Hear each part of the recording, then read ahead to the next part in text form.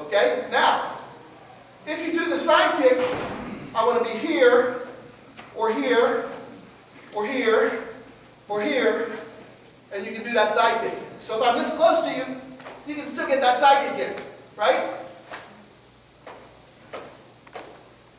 Everywhere is that side kick. What you were doing before would only work here, and was really doing just what you did. That. Okay? So that was your lesson tonight. Now, I want to take somebody. You come here. Okay, get right in there. Now, I want you to lift that leg up and kick over. Was that a side kick or a round kick? Round. Round kick. Do a side kick. Position yourself right here. Okay, that's pretty good. Now give it to me right here.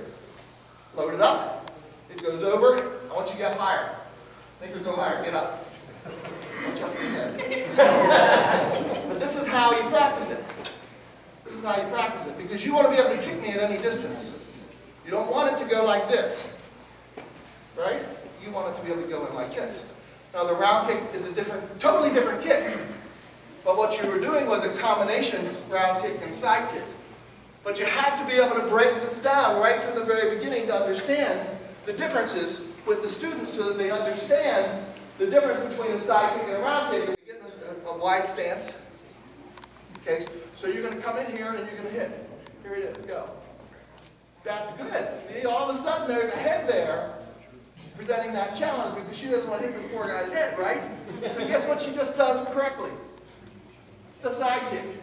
The thinking process, and I'm going back to the white belts. I have a method to my madness. Thank you. Give her a hand. Thank you. So, I'm to think. The brain thinks and then the body does it. It's an idea of think first before you move. Think first before you do. We teach the body to react to what the brain is doing, and that's how we teach your 6-year-old and your 7-year-old and your 8-year-old. And that's what they're going to get out of our martial arts class. Isn't that a great skill for a parent to enroll their children in your program for? Yes. Isn't that fantastic? So who am I teaching? Was I teaching her? I was teaching you.